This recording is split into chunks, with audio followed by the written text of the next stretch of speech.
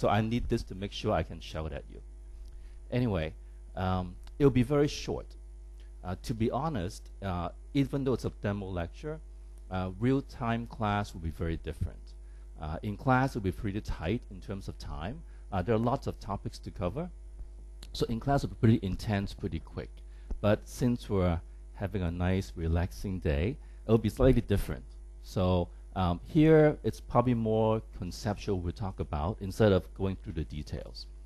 Plus, one of the perks of in AI is you get to travel quite a bit and see interesting things. I was in a Sichuan village over the last week, looking at commercial real estates in third, fourth line cities in Sichuan. It's beautiful, except the food. It's good if you had it once in a while, but if you had it for 1 week, and all they have is fake McDonald's. So not even McDonald's in those cities. They have fake McDonald's, they have fake Pizza Hut, and they have fake KFCs. And so I'm having lunch and dinner. Here, they give you a bowl of rice or soup. There's about 3 inches of oil in everything they cook. So my friend told me, oh, you have to blow on the soup to blow away the oil and drink the soup underneath. So I tried that as well. It doesn't work, because underneath it's all pepper sauce and soup. So it makes it worse for having oil and pepper soup at the same time. So I've been feeling not very well. If you know you get a very bad hangover, everything you think about, you want to throw up, right? I have an oil hangover over the last 3 days. It's like being pregnant. Everything I thought about, I want to throw up. So it'll be very short today. But about me first, I'm from Hong Kong. But I went to school in the US, and I worked there. I finished MBA. I was at an iBank for a few years in New York, Singapore, and here. And then in the good old days, you get to retire very early. So I retired early, as everyone does. I was having fun for a few years, but it gets boring as well. So I came back and I do my doctoral and teach in various places. So it's been pretty interesting. But teaching this is good because it keeps me up to date. Because many people that take the class are in the business, so they'll let me know about the latest things people are doing, all the gossips about the industry. So it's interesting in this sense. But compared to what Joanne had talked about, we're slightly different in that we're sort of like the cliff notes of the English class. So when I first went to US for school in high school, English was terrible.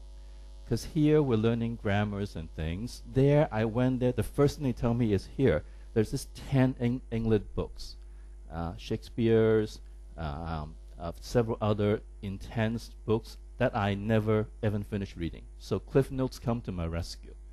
We're similar. There's lots of material. For example, formulas you might see. It looks terrible, but if you know how the formula work, it's actually very easy to figure out what the correct answer can be. Even if you forget what the formula is about, if you know what it's trying to do, you can pretty much narrow it down from 1 to 4 to 1 to 2 out of the answers you're not sure about.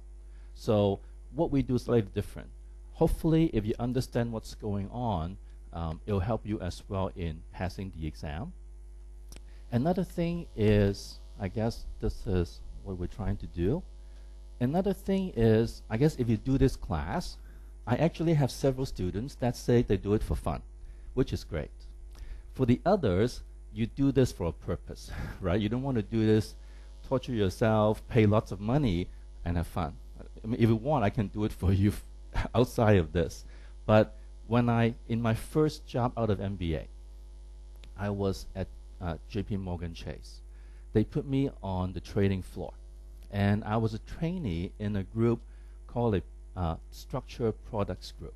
It was the most advanced group at that time. It was not too many years ago. There are computers. But we were doing structured products. And I had 2 PhDs in maths working next to me. And they were doing Excel pricing on, guess what? They call structured products. It's like the ELN notes today, which if you go to Hang Seng, you can do online through a computer, right? Which is very easy, simple product now. But at that time, no one know how to price it. So we're busy all the time with training to the sales and training to the salespeople. And a customer call, they would shout over and say, give me a price of this. And we're busy all day pricing simple ELN notes. But nowadays, it's everywhere. Even, I guess, universities would teach those as entry exercises. So I guess the useful thing for this class is, I mean, AI, it's a big topic. There are many, many things in it, but it gets more quantitative over time. Because before, many trading strategies works if you work by a hunch. But now it's very quantitative driven. Many programming skills are used. If you look back 10 years later, you might see complex strategies today being very common in 10 years' time. Just like when I look at structured products then, it's a commonplace product. You don't need to do anything to buy it online. So knowing what's going on is very useful.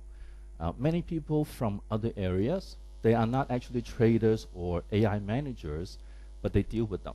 So many back office or valuation management.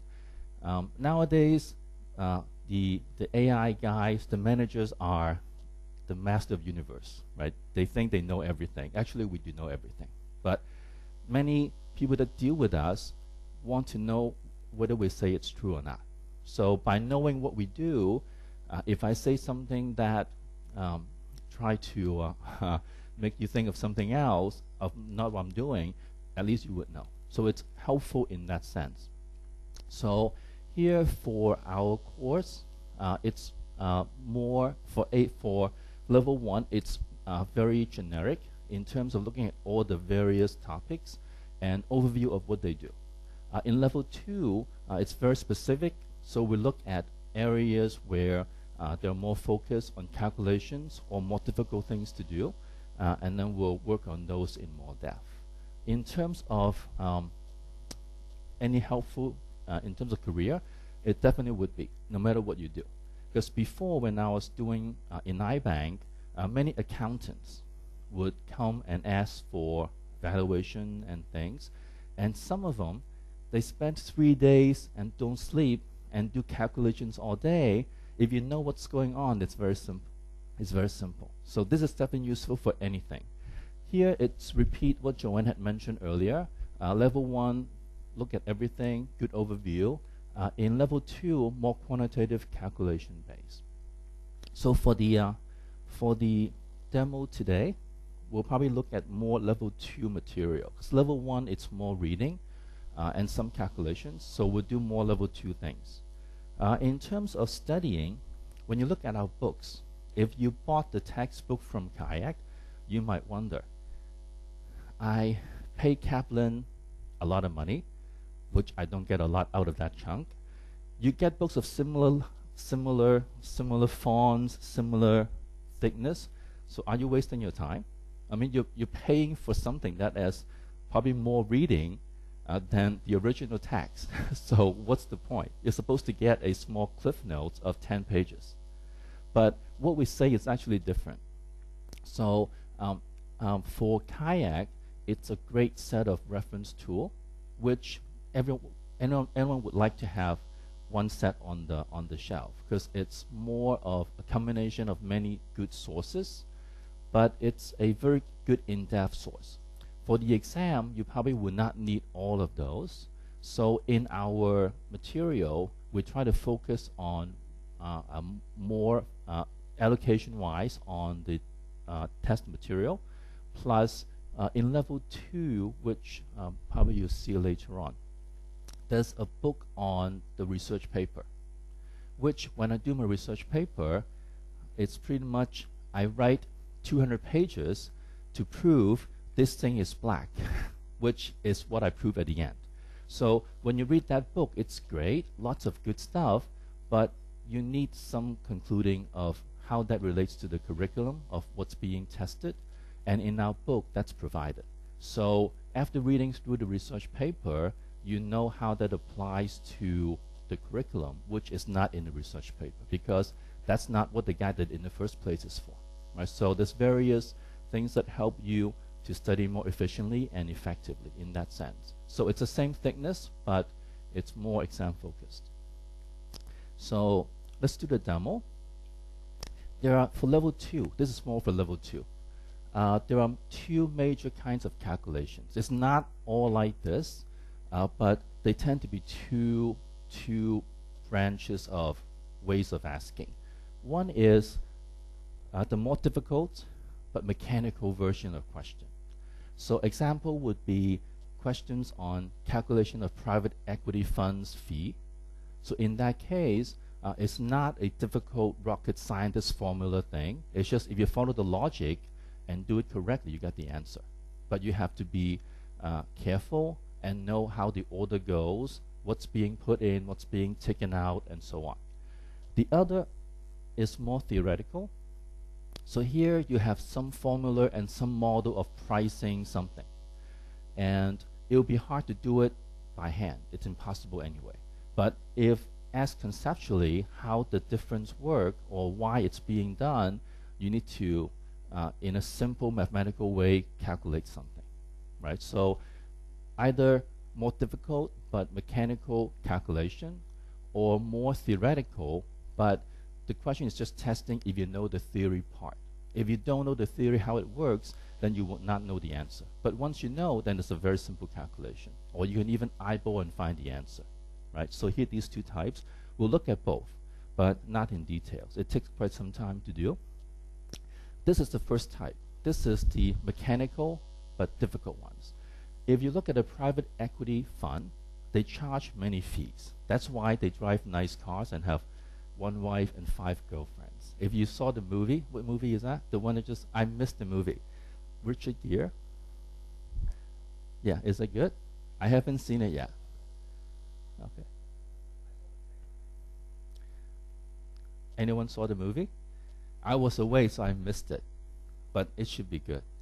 So, how come he drives such a nice car? Nice, big, looking over Central Park, a 2-story studio. It's because they charge a lot of fees, right? So they have management fee on commit. There's various ways to calculate, but they charge management fee on a committed amount. So if you say, I give you 50 million, you haven't paid them yet, but you pay them on the full amount. There's organizational fee. So when they start the fund, they would charge you a couple of million for the lawyers and so on. When they buy or sell the firm, they would charge a transaction fee, and that's based on the transaction size. So if they level up, if they leverage up, so they take my 50 million and buy a 2 billion firm, this is based on the 2 billion, not on the 50 that I committed. So all these are various ways to calculate, and they offset too, to make the matter more interesting. So some fees get offset. So for example, if my transaction fee happens in year 3 when they buy a firm, and it offsets part of the management fee. And if it offset is more than the fee for that year, this carry over. So it's not difficult, but it's like doing a very long computational plus and minus calculation, right? If you miss a little carry over in one place and you get it wrong. But conceptually, it's not difficult. There's also hurdle rate. So these are add-ons. It's not designed to test for CAIA level 2, but real life, that's what they do, right? For private equity, they have hurdle rates. So if I'm the manager, you give me 50 to buy firms for you, I would promise you a minimum return before I get my cut of the profit, right? So that makes the calculation much worse, because here I pay you your hurdle rate first, and then I catch up to my 20/80 cut. So another calculation, then it's a clawback provision as well. So if at the end I don't meet the hurdle, you can ask me for my fees back. So that also complicates the calculation. So we'll look at these in this particular thing in class, but not here. So this is the first example of the mechanical but computationally intensive. This is the second type. So this is one of the more theoretical models we use. When you price options, probably most of you, when you do finance, you do Black-Scholes to price an option. It's nice and easy, but it's a calculation based. So there are many shortcomings for that. The other two we use to do option valuation would be this binomial tree or Monte Carlo simulation. This is the used most often because it's very nice to use. You can put in special features very easily. When you run this through a computer software, it's very fast because it's repetitive. So it's very, very nice to program and run, and it gives pretty good prices. So in this case, the simple version is the price option using binomial tree. Here we do more complex version, more fun. We take it one step further. So we use the tree to value convertible, which is one of the one of the hedge fund strategies before. Instead of pricing normal options, we use it to price convertible bonds and see if there's a pricing discrepancy to arbitrage using the same formula. We also use it for CDS default probabilities. So if you go and ask for CDS pricing, they'll use this to check what's the chance of someone blowing up in 2 years' time. And they give you the probability using that and give you a price of, you want to buy CDS, what is your basis point per year based on this size, and so on. So we'll use that for that. But instead of doing the details, it'll be fun. So much fun in class. But if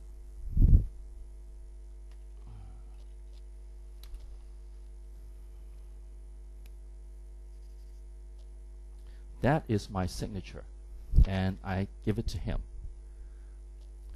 In 10 years' time, how much do you think that's worth?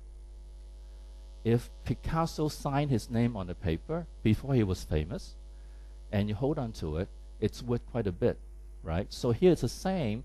When you want to know how much that thing is worth, it depends, right? What does it depend on? Whether I'm very famous because I get a Nobel Prize in 5 years' time, or I was teaching some very lazy CAIA students and I went crazy and killed all of them and I get famous for that.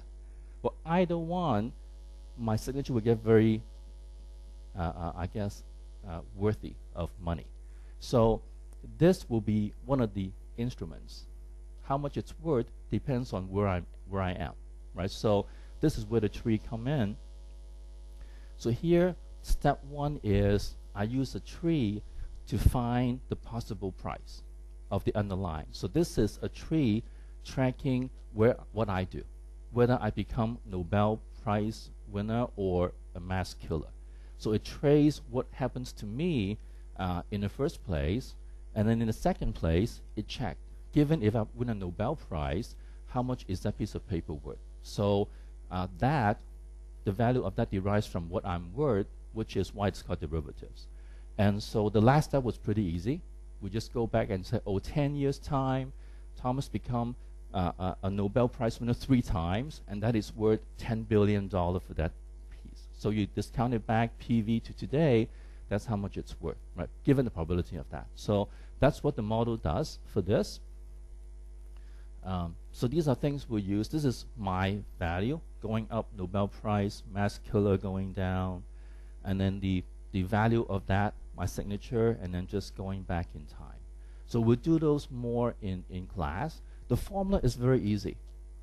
This is a 2-step, so maybe 0.1 second for each step. This is pretty good when you do it in a massive basis. This is just some practice.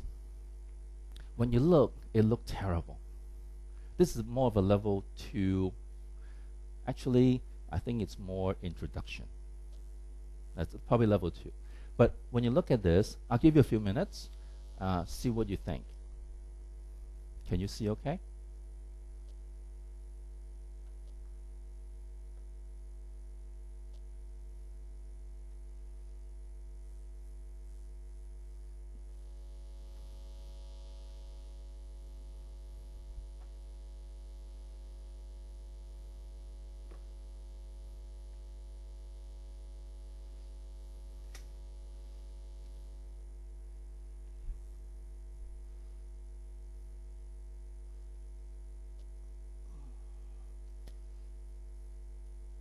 So here, it's not really it's not really calculation. It's just checking to see if you know how a hedge fund manager thinks and what strategy he will do. It's a pretty simple, straight bond calculation. Whether if the yield go up, what happened to the price? Right? It's a very straightforward question actually once you know what it's asking. So here we have a hedge fund arbitrage guy. So here what he does is for arbitrage, there's only very small profit margin he makes. So it can be 1-2 basis point. So he tried to maximize his return, minimum money. So most of the time they use a long and a short. Because if you're long only, you have to pay a lot of money. If you're long and short, you can pretty much offset and use very little of your own money to earn the same 1 or 2 basis point. Right? So this is a common strategy they use, long and short. So here we try to figure out what he should do. Here, if you look at the possible combinations, you can eliminate a lot of these. So here it's saying he expects the same yield curve shape over the next year. So effectively, I have 4, 5, 6, 7.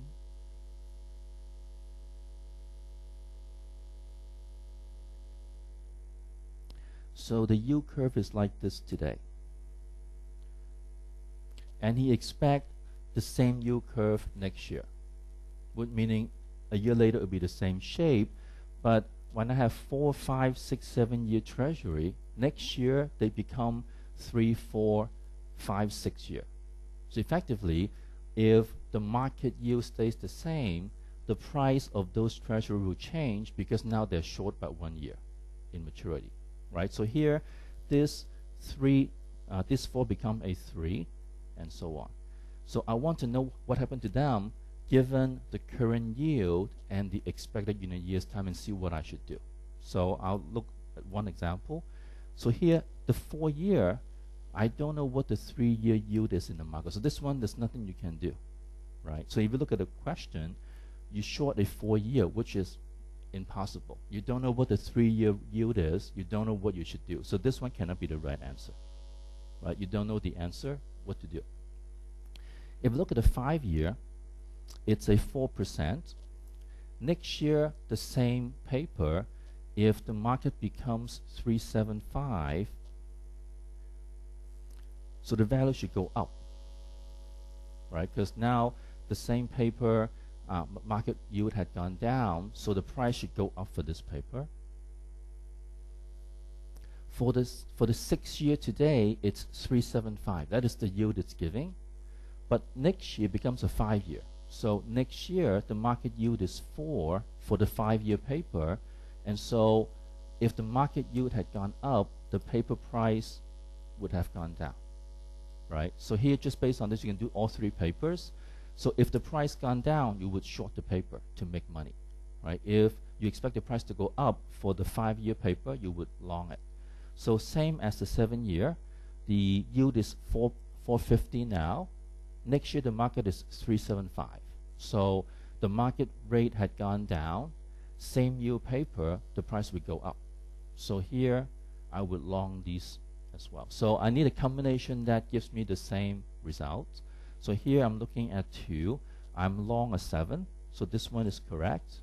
I'll short a 6. So this one should be the right answer. If I look at the rest, if I know I'm either short a 6, this one cannot be right. Right, and then this is as well also not right. So here B would be the strategy to use. I would short the 6-year today, and I would long either the 5 or the 7-year treasury. Yeah. So here, if you know the rationale, it's pretty straightforward. It's just knowing what to look for, then it'll be pretty fast. Of course, all 100 questions will not be like this. It will take more than, let me see, you have 180 minutes for 3 hours. You get 100 questions, 1.8 minutes per question. This would take me longer to do, right? So here, you get some that are pretty straightforward, and then you would have, as Joanne say, not more than 50% of this, and some are probably less intensive. So this is more of letting you see, it might look bad, but if you know what's going on, it's pretty straightforward. We're just trying to make simple things complex to make sure you know the concept. Other?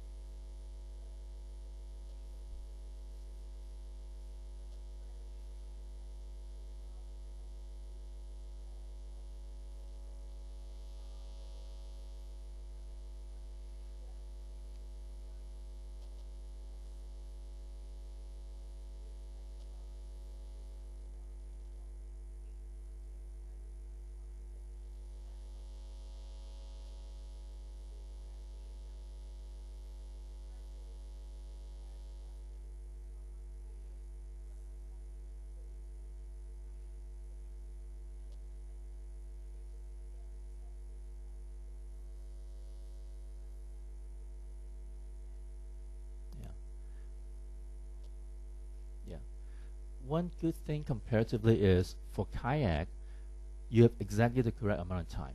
You will not, in theory, if you do it properly, you would finish right on the dot. You will not have extra time. You will not finish. This is from other people taking CFA and here. CFA is more tricky. For CFA, if I read a simple question, I would thought to myself, is this a tricky question? I better read it twice.